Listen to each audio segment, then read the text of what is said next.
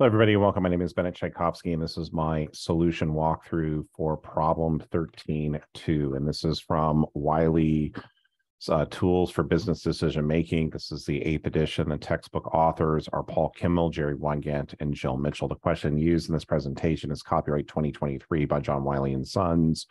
All rights are reserved. This is for educational purposes only. The video may not be distributed or redistributed without the express permission of Wiley. The solution presentation is copyright 2023 by Bennett Tchaikovsky. All rights are reserved. The opinions contained within this presentation are those of Bennett Tchaikovsky and not the authors of the text or of Wiley. So let's get to it. So coming right over here, we're on problem 13.2. So problem 13.2 is going to be giving us over here, we've got an income statement, we've got balance sheets, and then it's going over here, it's telling us all sales were on credit. Net cash provided by operating activities was 2025. Capital expenditures were 136 and cash dividends paid were 70,000. And it's asking us to go through and compute these different ratios. So the thing I want to share with you before we kind of go further on this journey, okay, so to really understand ratios, this is a really challenging area. And basically, what I mean by that is that to really gain, in terms of teaching, I've written a class and I'm still right now in the process of going through and writing. And as you can kind of see from over here, right, this is like, the vertical analysis or creating common size financial statements, liquidity ratios, activity ratios, profitability ratios, other considerations with leases, leverage and coverage ratios, all these different things. And this is it. There's a lot of information, right? So when you kind of go through and are looking at this, right? So let's kind of put this over here too. I think these are almost the same. I just want to check something. Yeah, these are also other videos I also have in terms of lists, but it's like, again, this is from another textbook.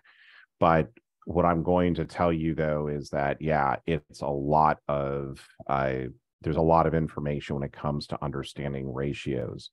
So I feel as though when I'm just going through here and mechanically saying, okay, this is earnings per share, there's so much more behind it. So I really want to encourage you that one of the parts of financial statement analysis is there's a whole step-by-step process. I do have a video that kind of shows me, I think I used Chegg, where I essentially like went through, let's see if I can find it. Okay, hold on. So when I teach financial statement analysis, what I really like to do is to have you pick 2 publicly traded companies.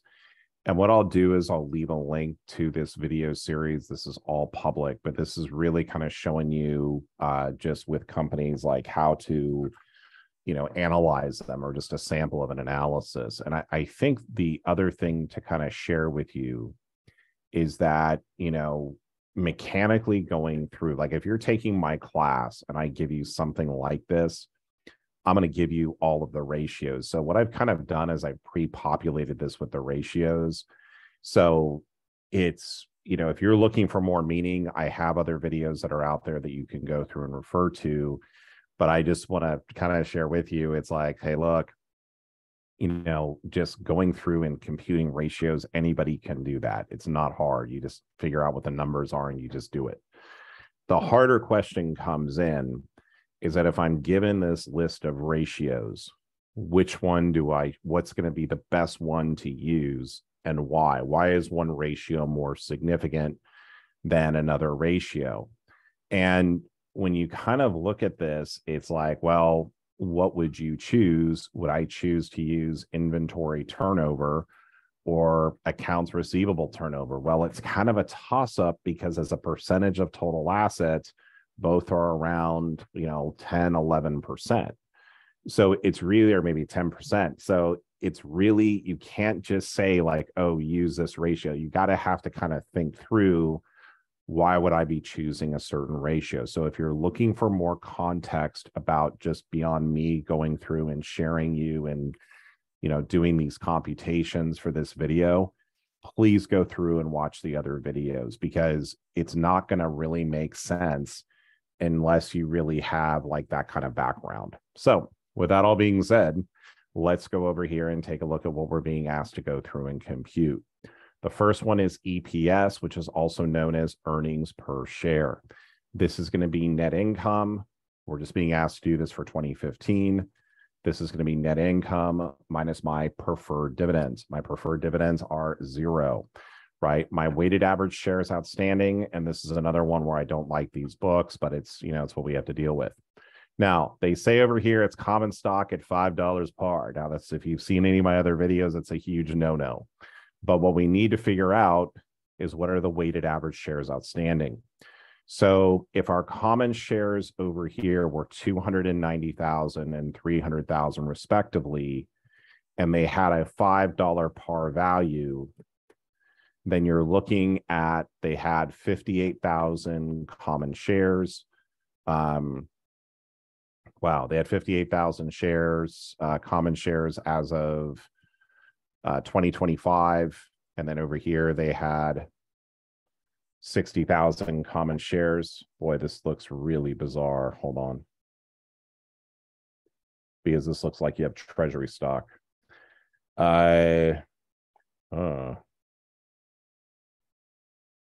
Okay. So yeah, this is basically what we would go through and do. So the weighted average shares outstanding are basically going to be 58,000 and 60,000. How did I get that? I took the common stock at par.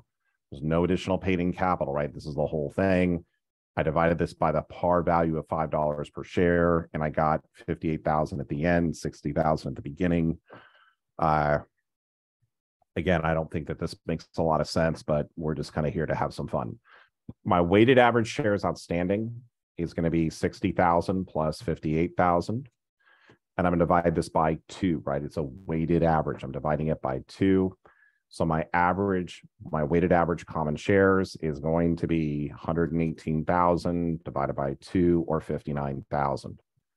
So my earnings per share is going to be 218,000 divided by 59,000, or roughly $3.69. So this is my earnings per share. When we get to the price to earnings ratio, we'll need to be going through and using this again. Return on shareholders' equity. Over here, net income minus preferred dividends, same as the result that we had over here from before. My average shareholders' equity is going to be what? Well, my beginning shareholders' equity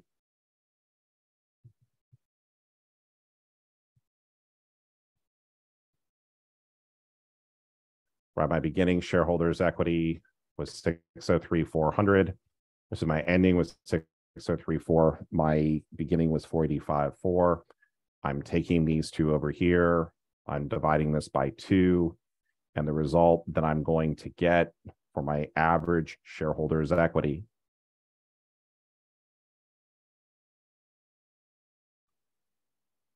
is going to be 534,400.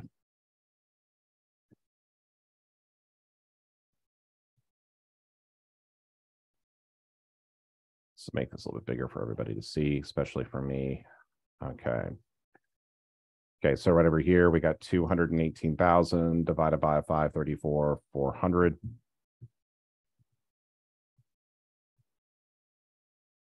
And I get 0.40 or 41 cents. It's my return on shareholder, or excuse me, this is as a percentage. My return on shareholders' equity is 40.79%. Also, too, if you don't know what something means, right? So if I come over here and say, what is return on shareholders' equity? And what we would do is we would come over here. There's a ratio, looks like a Canadian website, return on equity, right? So dividing my net income by shareholders' equity. Investopedia. Thank you, Investopedia. When I teach my financial statement analysis if you watch the other videos, I think I'm on this website like constantly. I don't even use a textbook. So over here, that's return on shareholders' equity. Return on assets, this is going to be net income, which is going to be 218,000 divided by average total assets. My average total assets are going to be my beginning. So this over here, my beginning, or so my ending is 1,026,900. My beginning total assets was 852,800. Taking this result here, dividing this by 2, I'm getting 939,850. And so this, again, we're going to look at this in terms of being a percentage. So my return on assets is 23.2%. What does this ratio mean? You have to go through and look it up. It also is going to depend upon every company's different. So the rate than, say, the airline industry, right, where we get our flights canceled, thank you Southwest, and the like. So it didn't happen to me, but a friend of mine, his son had to drive to Palm Springs to catch a flight, and that was a good time. So over here, the current ratio is going to be my current assets, right? It's those assets that are going to basically be due within the coming year. We're going to use them in the current year divided by my current liabilities, are 203,500. So my current ratio is 1.85. Is that good or bad? Depends on the industry you're in. Note too, if you're looking for a better liquidity ratio, you may want to check out the quick ratio. It told us to assume that all sales were on credit. So over here, my net credit sales are going to be right over here at 1,895,040. I have to divide this by my average accounts receivable. What is my average accounts receivable going to be? It's going to be my beginning, which is actually, in this case, is the ending plus the beginning, divided by 2, or 110,300. So my average AR is 110,300.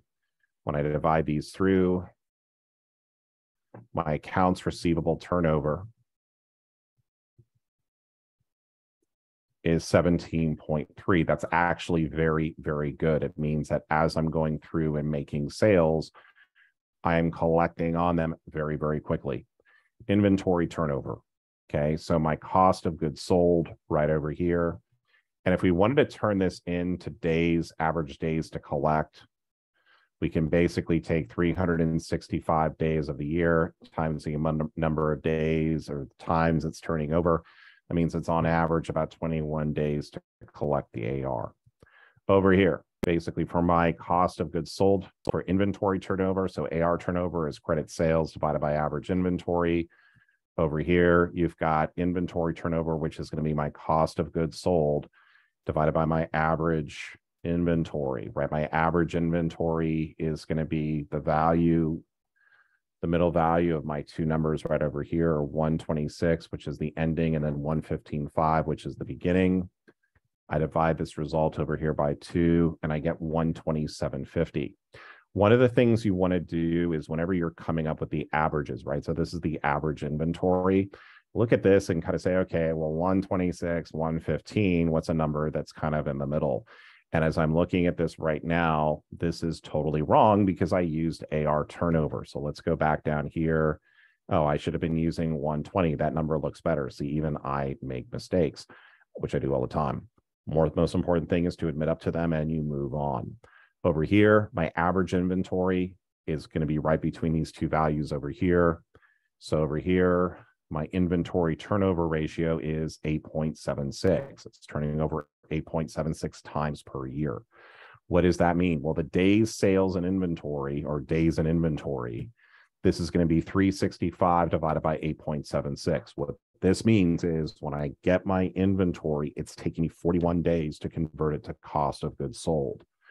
This is actually a pretty good number, but again, it depends on the industry.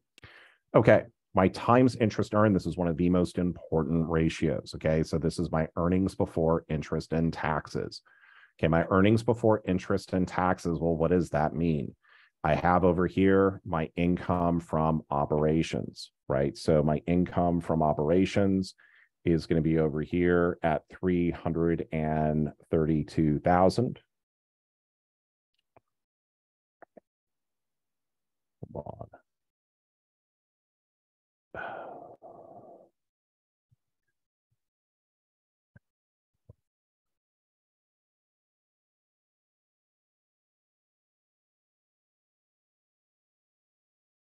Let's see here. Hold on. So this is going to be,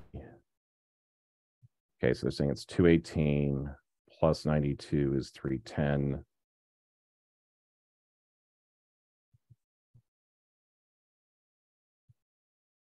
Yeah, okay. So right over here, what this is going to be is my interest, my earnings before interest and taxes. This is going to be over here at, another way of saying operating income. So my operating income over here is 332,000, which is my earnings before interest and taxes. My interest expense is at 22,000. Now, the reason why this ratio is so important is it's telling a lender how much cash or how much free income do they have before they pay off their interest. And this is a pretty high number. Most companies, it's oftentimes significantly lower, especially if it's an emerging company. Asset turnover, okay, is my net sales, right? And we use that over here for my net sales is going to be 1,890,000 divided by my average total assets, which is at 939,850. And so my total asset turnover is going to be 2. Okay. Is that a good or bad number? Depends on the industry. My debt to assets ratio right over here is my total liabilities divided by my total assets. Okay. So this over here is at 41%. Okay. So what does that mean? Well, it means that of my total assets, 41% are liabilities. Is that good or bad? Depends on the situation, right? I can show you a company, like if I want to see something kind of fun. So we all know and love the Home Depot, right? So, okay. So if I go to the quarterly report and I come over here and I look at this, like, okay, total liabilities, 75 billion. Total assets are 76 billion. And so their debt to equity ratio is like 90 some odd percent. Right? That's incredibly high. It means they're very, very leveraged, right? But when you look at the Home Depot, what's extremely interesting about them is these guys buy back their own shares all the time. They're slowly swallowing themselves. And if I come over here, the reason why are their assets so low is they're not taking their cash and giving it back to their shareholders in the form of a dividend. Rather, they're choosing to purchase their own stock. Okay, so as we come back over here, debt to assets ratio. The last one over here is going to be our free cash flow. So our free cash flow, they're giving this to us over here at 220,000. Capital expenditures were 136, and cash dividends paid were 70,000. Now note, the dividends that are cashed, these are, when you look at the earnings per share, these are preferred dividends. That's different than the cash dividends paid, right? Because there's no preferred stock, so we just have to kind of go through and assume that there were no preferred dividends. So my cash flows from operations, which is going to be 222,000 minus 136,000 minus 70,000. And this is 220, excuse me.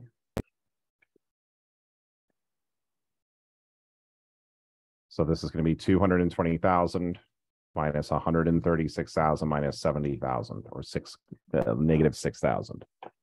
Hold on, I screwed that up.